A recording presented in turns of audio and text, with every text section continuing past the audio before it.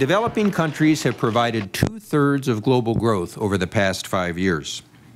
These are no longer charity cases. They're vital to the world economy. But of course, they face huge challenges too.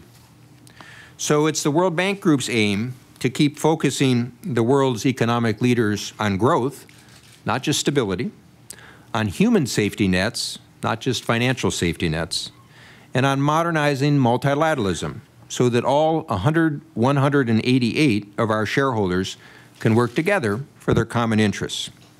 On the one hand, the future of the Eurozone depends on actions of individual countries, particularly the steps they take for fiscal consolidation, and, as I've emphasized, the steps they need to take for structural reforms and future growth.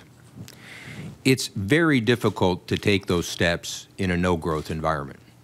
So it has to be balanced with steps that might be able to support demand and longer-term changes of growth.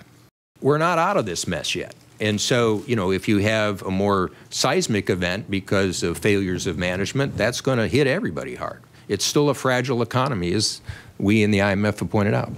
We've also had to learn lessons of the Arab Spring, and economic growth alone is not enough. It's got to be inclusive, and frankly, the more we can emphasize the things I've been talking about openness and social accountability, I think that's the future direction of the bank as well as these countries.